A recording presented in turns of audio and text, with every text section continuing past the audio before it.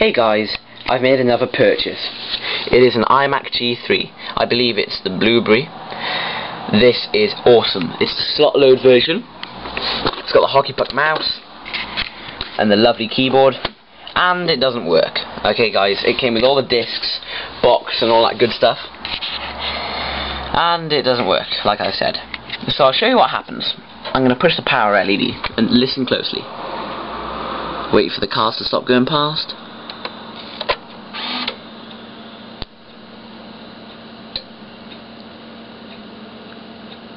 Okay, so basically what happened is I pressed the power button, the power LED instantly came on, there was a noise from the CD drive looking for a CD, and there was a series of clicks which I gather were the CRT monitor powering up, even though there's no display on screen. So my first instinct would be,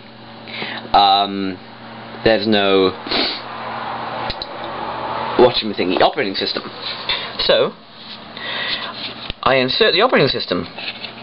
OS 10.2 install disk, volume 1.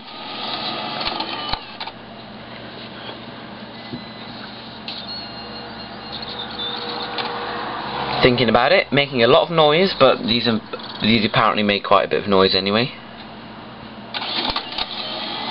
Oh, that's weird. It's giving me my disk back.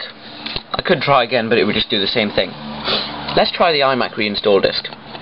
Perfect condition on both discs.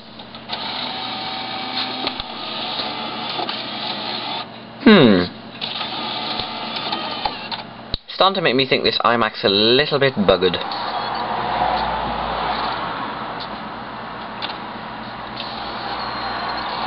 I know this is boring, guys.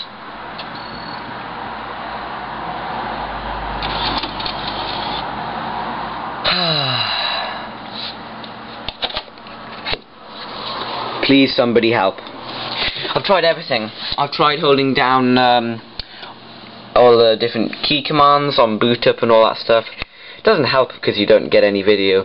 The RAM is inserted, and I believe it would make a very shrill beeping noise if it was the RAM. I know these won't run without the PRAM battery, but it should give me some display, and it's not making any noise, so I don't know if there's a hard drive in there. Can somebody just please tell me what's up, and do I need to open this thing to do anything? I'm going to send this video to a couple of people that I know that are very good with technology to see if they can help me out.